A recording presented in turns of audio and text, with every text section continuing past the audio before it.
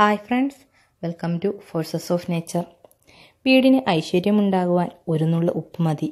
എന്താ, നിങ്ങൾക്ക് കേട്ടിട്ട് അതിശയം തോന്നുന്നുവോ? നമ്മുടെ വീട് പല കാരണങ്ങളാലും പല പ്രശ്നങ്ങൾ കൊണ്ട് നിറഞ്ഞതായിരിക്കും.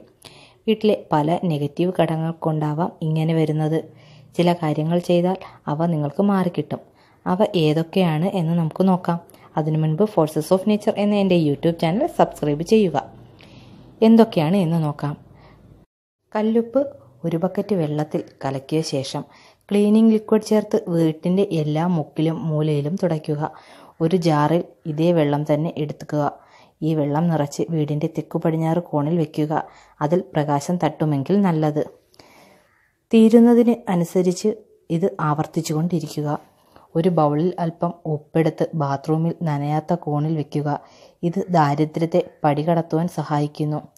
ഒരു ചുവന്ന തുണിയെടുത്ത് അതിൽ ഉപ്പ് നിറച്ച് കെട്ടിപ്പൊതിഞ്ഞ് വീടിൻ്റെ പ്രധാന വാതിലിന് മുകളിൽ കെട്ടിത്തൂക്കുക.